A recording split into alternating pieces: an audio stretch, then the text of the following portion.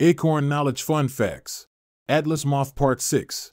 When threatened, the caterpillars of this moth have a very irritating defense.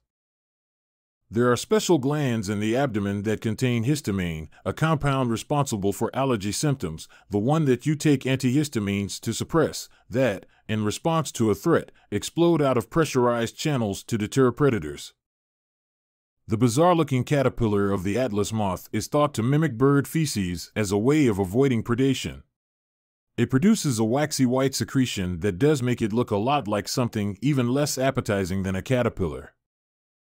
This wax also functions as a physical barrier against ants and parasites and presumably helps the animal maintain hydration.